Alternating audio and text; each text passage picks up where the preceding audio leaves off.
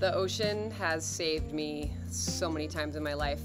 The ocean is the most healing place that I know.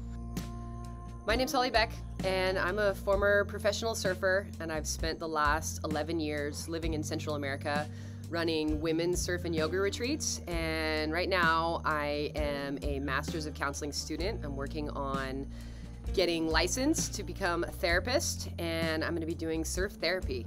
I grew up in an upper middle class community in Southern California, the oldest of 5 sisters, and along with a lot of privilege came a lot of childhood trauma.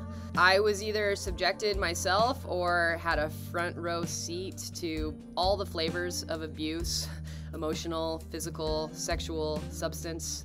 A couple of years ago, I lost my sister and brother-in-law to a drug overdose, and throughout my life, despite a lot of adversive events happening, I was, as the oldest, the one that was tasked to kind of keep it together. And the only way I was able to do that was because I had the ocean.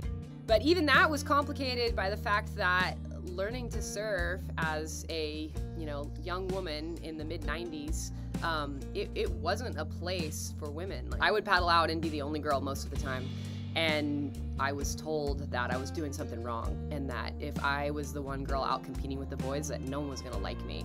And as a early 13, 14, 15-year-old, being accepted by your peers is like such a big thing. And I kind of went into high school being told by my family that no one was gonna like me, and it was hard, but in the ocean I found the self-confidence and the freedom and empowerment that I didn't have anywhere else. And then really quickly I had a lot of success in surfing, and I was competing, and I won a national title, and I got sponsored, and I started going on photo trips, and I had a photo in the magazine, and I was on a TV show, and all of a sudden, like, people were swarming me, asking me for my autograph. And then it was just crazy, I was living my dream. I couldn't even imagine that I had come out of my whole family situation and I was off traveling the world as a professional surfer. It was like too good to be true. But, at the same time, I had this feeling that if people really got to know me, that they wouldn't like me. With the modeling and the trade shows and all of that, I would have to just like put on this mask, like, okay, I'm Beck now, and I would like come out like, okay, I'm ready, I'm positive, I'm confident, I'm social, but inside there was a lot of anger and there was a lot of hurt, and there wasn't much self-confidence. Wearing the mask was exhausting, and I got to the point where I wanted to take it off, and I ran off to Central America, and I feel like I really found myself there. The ocean was always the place, is always the place that I go to find healing, to find play, to find joy, to find release, whether it's childhood trauma or depression, anxiety, relationship breakups, just everyday drama that goes on in your life. You paddle out, and the minute you hit that water, it's just like this feeling of like you feel so much better than that first duck dive. It's like everything that you were dealing with on land is just gone, just washed right off. In surfing, you have to be really present. You're totally connected to your body, all the sensations, the feeling of the water on your skin, the sound, the smell of the salt water, and the waves crashing. It just feels so good. When you're riding a wave, you get into a state of flow where you're only focused on like that thing that's like right in front of you, and as soon as you take your eye off of like what's right in front of you to look too far down the line, you've blown it. It's like you really have to be like reacting in the moment and kind of turn off that part of your brain that's just like ruminating on all the stuff. And I've built my life around continuing to have that, and then also helping to provide that for others. At Surf with Amigas, we've created this culture of empowerment and support and community. I think people come down just thinking that they're going to learn how to surf and they're going to have an awesome vacation, and what they find is that through having the community of a group of other women and everybody's cheering for each other, whether you get the most amazing wave of your life or just the worst wipeout, like you're going to come up and somebody's going to be like cheering, like, that was amazing, that was so sick, like that was awesome, like let's do it again. And everybody's in it together, and that is such a powerful thing to, you know, have women supporting other women in a society where we're taught to like be competitive and compare ourselves to others. That was epic. I'm Kathy Curcio.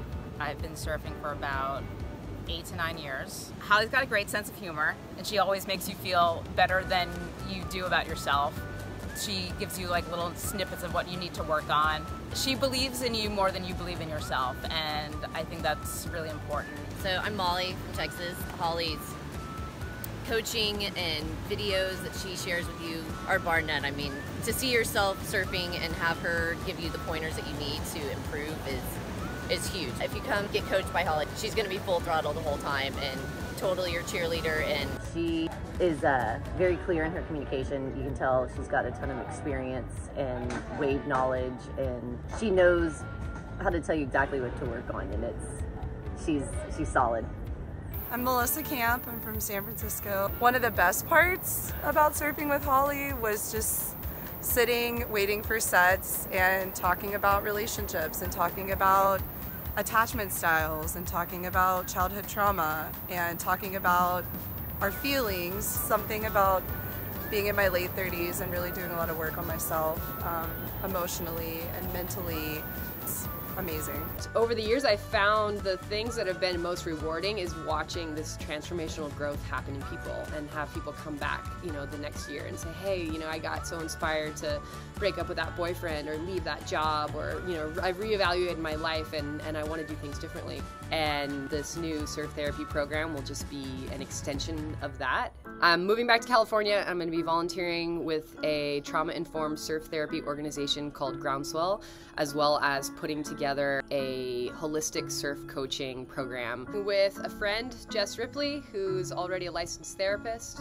It's about a safe space to talk about whatever it is that you want to talk about in the context of surfing. So we're going to be working on surfing, improving your surfing.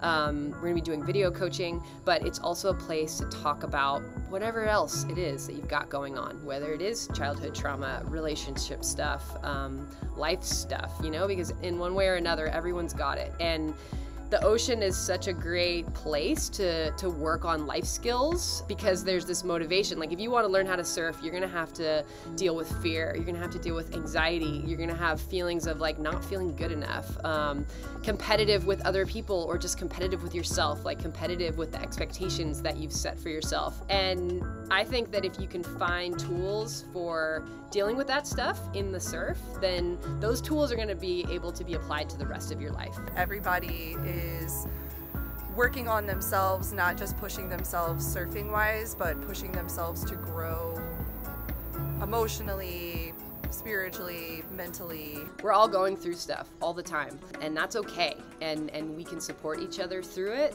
And no matter what, when we go surfing, we're gonna come out of the water feeling better.